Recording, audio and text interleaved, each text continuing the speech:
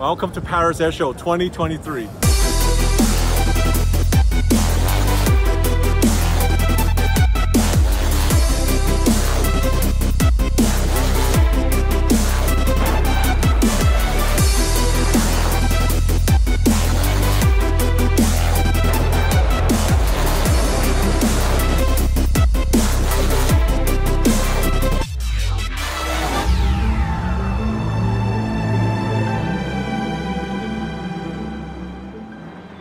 Behind me is the biggest airplane at this Paris Air Show, the 777X. I'm waiting Mr. Stan Deal, Boeing commercial airplane CEO, to personally take us for a tour inside. This is a test airplane right now, Sam, but what you can see if you walk in and you go down the aisle is a much more spacious airplane than even the current 777. We widened the width on the inside so passengers could have a lot more comfort. Why don't we take a walk through here? Yeah. Typically, this is the area where first class or business class occurs. Many of the airlines around the globe are putting suites now. Launch customer like Emirates. I can't tell you what they're going to do, but it's going to be special. Qatar Airways, ANA, Cathay Pacific, British Airways, all anchored customers around this product. When do you think this airplane is getting certified to fly, then to deliver? Middle of 2025. We're very confident around the certification program.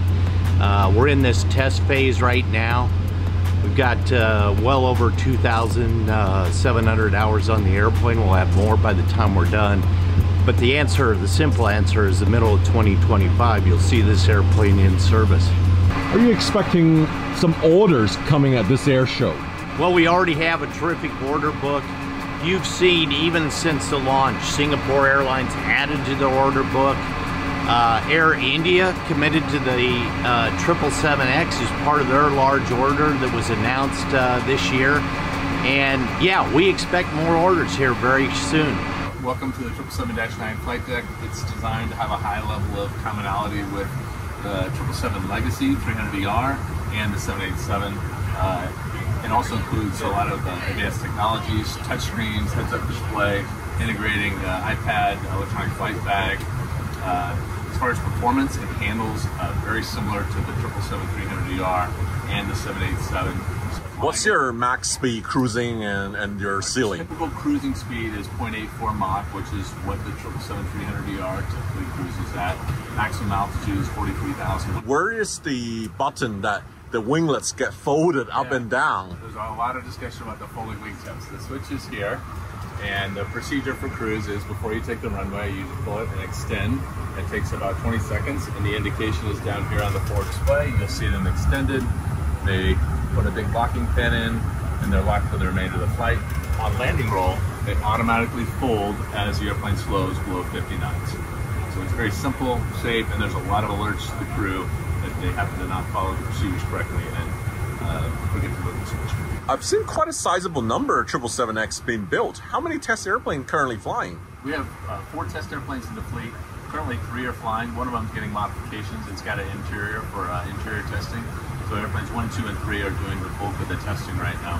This is airplane 1. It has the most flight time and flights on it. And it does the real heavy lifting for us. You can probably see the tail skid on the back where we've done a lot of performance testing with it.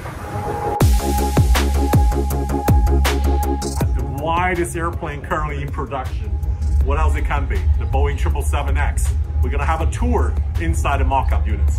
Welcome to the 777X. My name is Brenna Weinhoff, and I'm so excited to share this airplane cabin with you. There are some incredible things going on in the 777X to make this the unrivaled passenger experience that it's going to create. And arguably, the most prominent is the new architectural lines in the 777X. As you board at door 2, we have countless ways of instituting an architectural welcome. And in this particular mock-up, we have a full arch on demonstration here to really welcome passengers aboard. Now behind me on screen, you'll notice that we have an architectural line that's creating a sense of height or verticality in the cabin.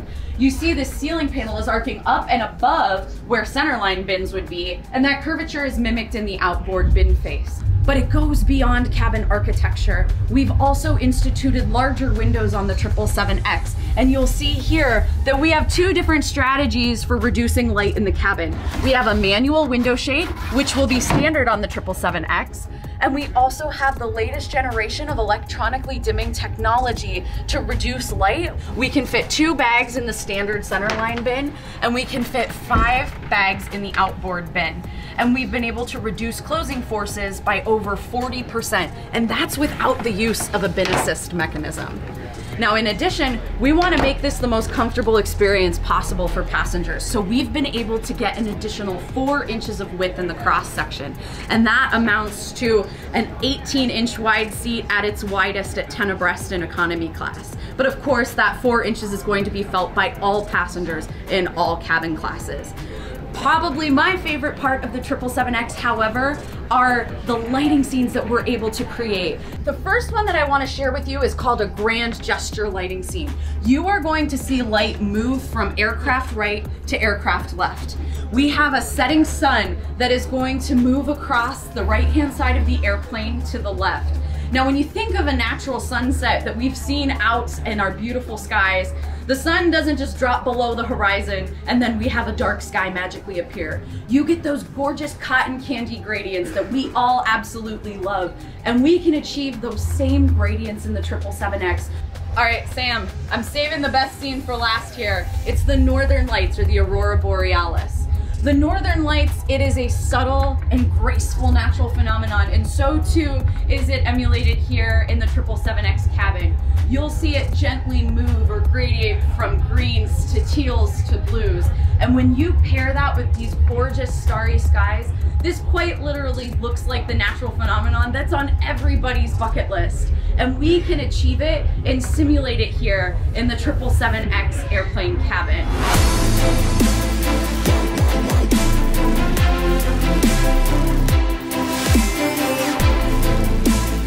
This purple Dreamliner behind me really caught everybody's attention at Paris Air Show. So this month, June, has been a very busy month for Riyadh Air. On June 4th, they unveiled this beautiful livery. And the airplane flew from Boeing factory on June 12th to Riyadh to participate in a striking photo shoot with the whole skyline of Riyadh, with Saudi hawks saluting this formation of this airline. So what do we know so far about Riyadh Air? The airline set itself to be a first-class airline competing with full-service airline in the region. It mentioned that it will contribute up to 20 billion GDP to the transportation sector of Saudi Arabia, and also directly and indirectly hiring about 200,000 jobs. That's a lot to come.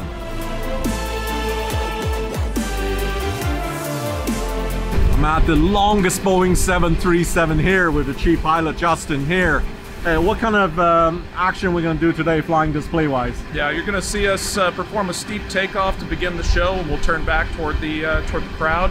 We'll turn out, we'll give a good look at the aircraft and at the winglets on the way through.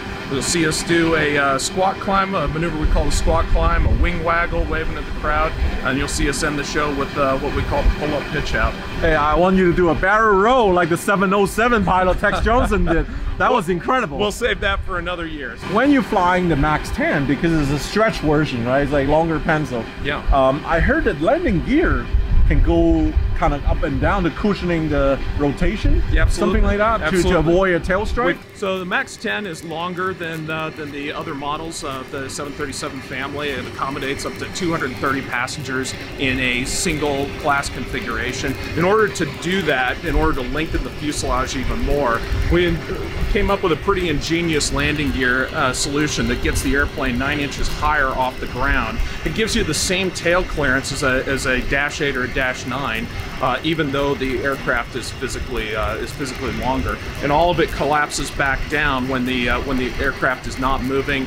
All the weight's on the landing gear, that collapses back down, so it doesn't look any different from the ground. It gives ground handlers the same clearance they're used to seeing. But once we get going and the weight is supported by the wings, there's a spring-loaded contraption in here that picks the aircraft up another 9 inches, gives us the tail clearance that we need. At what stage of the flight? This is on the runway? This is on the runway as we approach rotation speed. So finally we came from the tail going inside.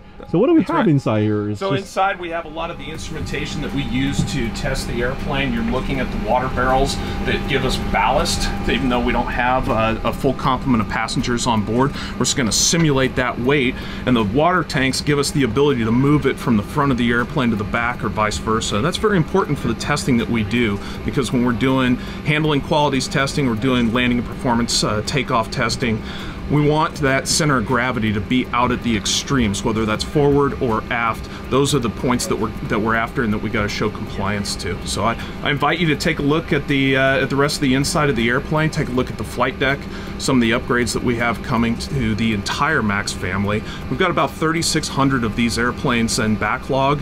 We've put 850 hours on this test program right now, so we're very proud of this airplane. When you are getting certified. Yeah, and who is your launch customer? Our launch customer is United Airlines. We're looking forward to certification next year.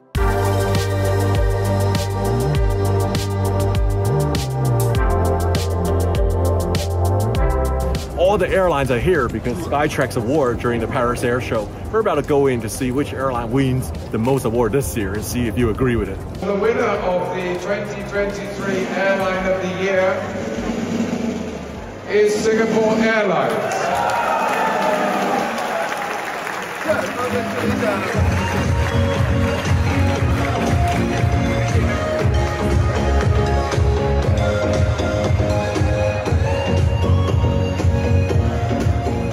What does it mean for Singapore Airlines? I think we are very happy, of course, we're very honored, and the credit goes to all the staff in Singapore Airlines who have worked tremendously hard over the COVID period, and I am very glad to be able to receive the award on their behalf. Thank you. So there were about 70 some awards. Every airline winning an award had their dance and their time, right? While I was watching it, I want to share something very deeply with you. I've been working hard the last year and two is to create a passenger award on the digital social media to have everyone able to have a chance to vote for your favorite airline. What could be done better and what's the best part in your flight, to have you say in 20 seconds we can change the whole airline customer experience. And that's going to come in Q3 in a very simple questionnaire to rate your flight, and then also all the airline can hear about your feedback and your opinion.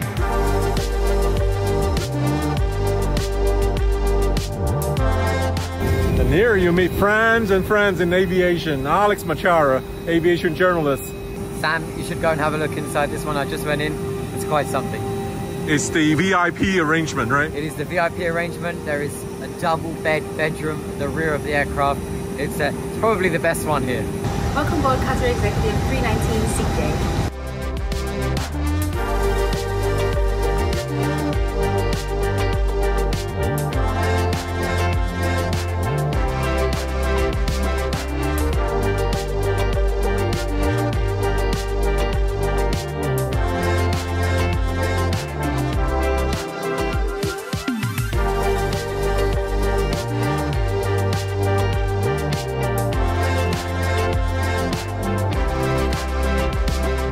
Here with Ben Smith, I think the only non-French CEO ever in Air France KLM group in the history here. What are you going to show me today? We're going to show you our state-of-the-art medium-haul airplane, the Airbus A220. First thing people notice when they get on this airplane are the size of the windows. So they're considerably larger than any other narrow-body airplane. They're wider than and they're bigger than our 787 windows as well. So these bins here, like all the latest bins, they can take full luggage here. So there's enough space on this airplane for one full-size carry-on baggage for every single customer. 2 seats on one side, 3 on the other. So for European medium haul, this is extremely state-of-the-art. It's new. Customers like that. We haven't got, like in the past, the DC-9s are no longer in service. Long time ago. I'm old, but remember how those were. So, you know, less than, we've cut the number of middle seats in half, and the middle seat is actually wider. The wider seat in the middle. Yeah, this is the widest medium haul seat that's out there. How many A220 you have now? You have quite a few in service now, right? Yeah, we've got 23 in service. We ordered 60, and we have a whole bunch of options as well. So the medium haul fleet of Air France is 110 airplanes. So almost 50%, we made a decision to replace them with this airplane. And tell us about the long haul plan. You have a lot of older 777-200 ERs and some of the 300 ERs coming mid-life. Are you going to think about the latest 777X? Well, it's a bit early for that. The 777X is a big plane. We've recently exited our A380s. What's unique here in Paris is we don't have any slot constraints. There are 4 runways here, so we have the ability to add frequencies, unlike some of our European competitors. So the benefit of having a 777-9X, if we want a big airplane, it's interesting. It's the only big one it's the biggest one that's still going to be in production. We were the launch customer of the 777-300ER, so it was built to our specifications. We've got 43 at Air France. We have 16 at KLM. We have made the decision to fully retrofit some of the airplanes. You probably know we have the new business class, our product, on some of our 777-300ERs, and as you said, we're going to install a brand new first class product on a portion of the 777-300ERs. So when are we expecting to see the new La Première? Hopefully the certification goes well at the end of next year, and it's going to be a big wow. What's the best thing you like about this airplane? I like how fly it because it is really responsible and you can fly it with a lot of pleasure, I would have to say. And the incredible thing is how we can reduce our fuel consumption, about 30%. And can use as well sustainable aviation fuel. That is a very good thing for the future.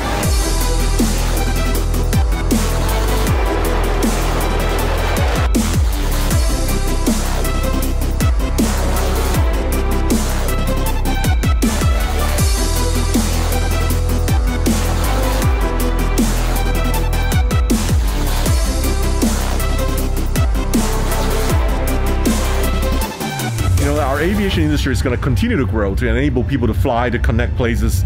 And I'm with Tasha from Boeing here. The big question everyone's been asking lately is sustainability. But it's very invisible, very hazy topic, right? It's all lots of greenwashing here. I want to see some figures. I want to really understand, in an easy layman's term, how aviation can achieve the net zero emission by 2050. If we were to explore some strategies, the very first one is fleet renewal. If we waved a magic wand and we made all older aircraft turn into new ones, so that's NGs into MAXs, that's COs into NEOs, that would save us 17% of our emissions year over year. So that's a really big difference. We also want to think about operational efficiency. So how can we make airlines run better? How can we improve air traffic management and air traffic control? If we were to take those strategies all the way over, we would be able to achieve another almost 14% support in these areas. So that also includes fleet enhancements. It includes digital applications like utilizing products like Flight Deck Advisor and Flight Deck Pro. The next one, the largest opportunity for us, is sustainable aviation fuels. SAF fuels is the most immediate and best way for us to decarbonize aerospace. It could help us reduce our emissions by up to 80% over time. In this figure, we're showing 53% of emissions getting better just through SAF fuels. If we wanted to create a new aircraft, let's put hydrogen into play, let's bring battery electric aircraft into the mix, we can also do that. So let's take a hydrogen aircraft in a regional space and give it 100% market share. What you'll notice on the screen is that it's making our emissions worse. And that's because the way that we make hydrogen today. So today we have what's considered like a brown energy grid. We make our hydrogen with natural gas or with coal plants. If we were to start using renewable energy, renewable electricity as our fuel sources, or the way that we create hydrogen, that's when we start to see a difference in a reduction of our emissions. So the biggest in play is to ramp up the production of SAF. the sustainable aviation feel. Yeah, we like to say SAF and. We have to have SAF, no matter what haul of flying what type of flying you're doing, no matter what timeline you're looking at, SAF is in every single one of those buckets. But we also want to research hydrogen. We want to research battery electric, and we've been working in those spaces for well over 15 years. Welcome to Wisk. Here at the Paris Air Show, we brought out our Generation 6 aircraft, where we want to show the world where our technology is advancing. We've been test flying for so many years now. We want to bring the next configuration. We still use a 12-fan setup like we have in the past. The big change for the new aircraft is the tilt that you're going to see on the front row of all the fans. You have 3 engines each side, right? We have 6 engines each side, 3 on the leading edge, 3 on the trailing edge per side. Oh, you have 3 more at the back. 3 more in the back. I didn't see it. Okay, it's like a mega drone with 12 blades. We are really taking what we've learned between the previous 5 generations and transformed into a new aircraft. This one is geared towards people in the future. And here we are inside the future generation EVTOL, electric vertical takeoff and landing vehicle, right? Yeah, really automated. Feels like an Uber, but flying in the sky. Absolutely. Where's the pilot? The pilot at some sort of control center? We are looking at a multi-vehicle supervisor, so someone on the ground similar to an ATC setup that is monitoring the flight.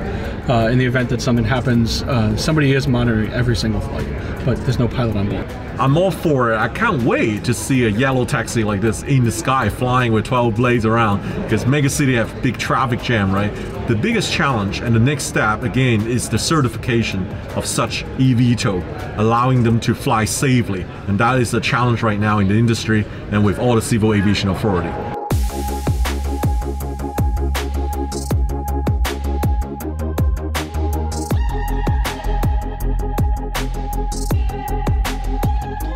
When you come to the air show, don't miss out next door, the Air and Space Museum. 2 Concorde, not just 1.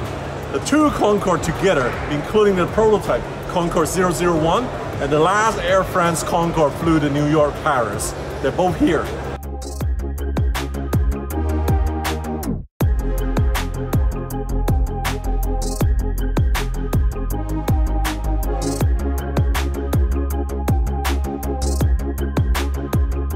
There's so much thing to see. What's your favorite moment at the Paris Air Show? Hope you enjoy it. See you next time.